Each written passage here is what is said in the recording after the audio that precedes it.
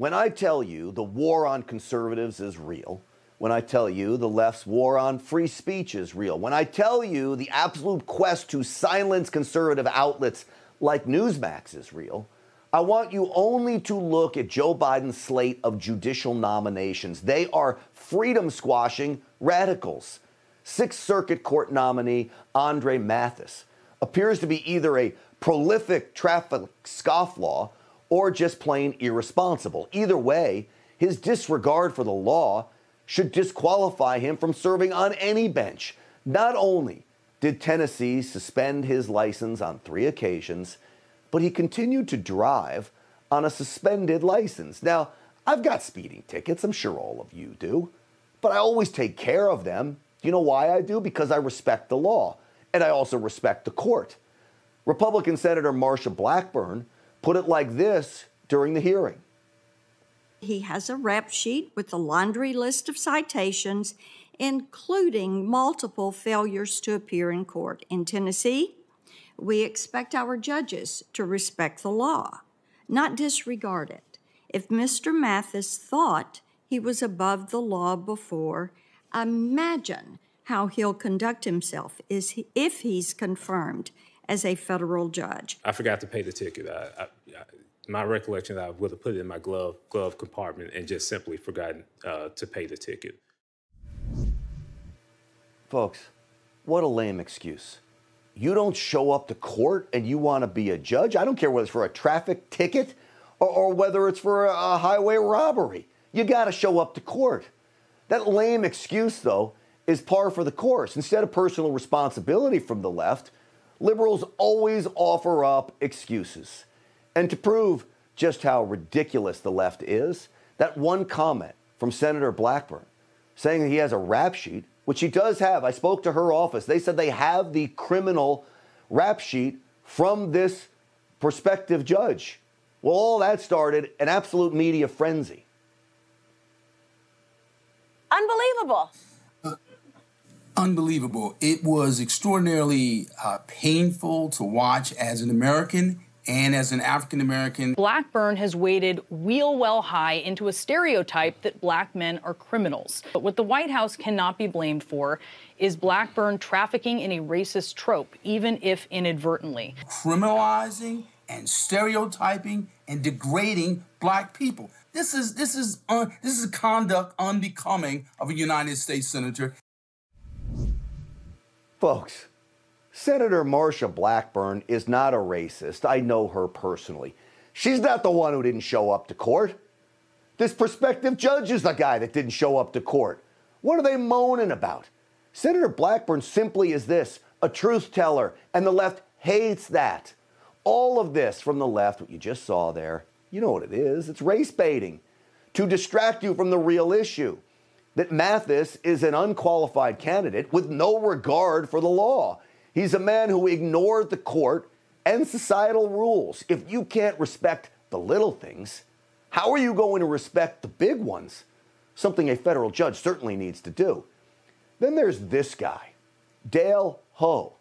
He's also being offered up by Biden as a federal judge. Well, in 2019, he pointed out that 25% of the black population in Florida, according to him, has a criminal conviction barring them from voting.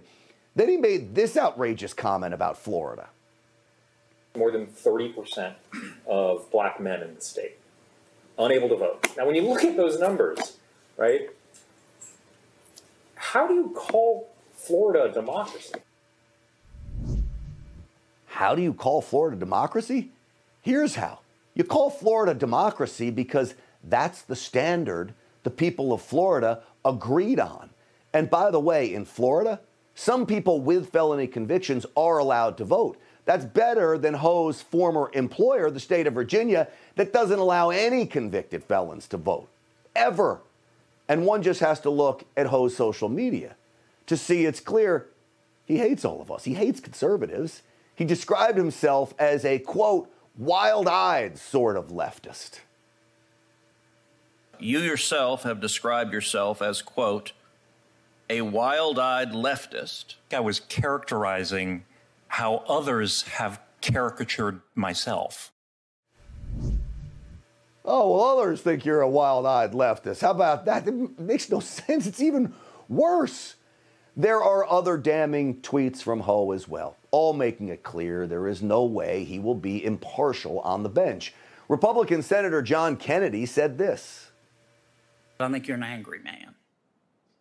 And I really have great concerns about voting for you. We don't need federal judges who are angry. We need federal judges who are fair and can see both points of view. Yeah, angry, right? But why would anyone be surprised? Joe Biden wants more angry radicals. That's no surprise. He wants them on the court. He wants them in his administration. Joe Biden is an angry radical. In fact, anger is what surrounds this administration. Which brings us, of course, back to the angriest of all, Dr. Anthony Flip-Flop Fauci, the government's highest paid bureaucrat, the guy who called a sitting United States senator a moron the other day when questioned about Dr. Fauci's financial records and any conflict of interest that they might prove. Watch this interaction. I don't understand why you're asking me that question. My financial disclosure is public knowledge and has been so for the last 37 years or so. Where would we find it? All you have to do is ask for it. You're so misinformed. It's extraordinary. Why am I misinformed? This is a huge issue. Dr. Fauci has answered you. It is public information, and he's happy to give it to you if you would ask. Senator Moran. What a moron. Jesus Christ. He calls a sitting United States senator a moron, then uses the Lord's name in vain. That's your hero, Fauci, right there. And he said, quote, all you have to do is ask for it about those disclosures. Right there. That appears to be another Fauci lie because a lot of people have been asking for it and they don't have it. If Fauci's financial disclosure documents were publicly available as he claims, why then would Judicial Watch, on behalf of the nonpartisan government watchdog group Open the Books, have to sue for it? That's right, in court, sue for public information that Fauci claims is readily available. This information should be handed over to anyone who asks for it.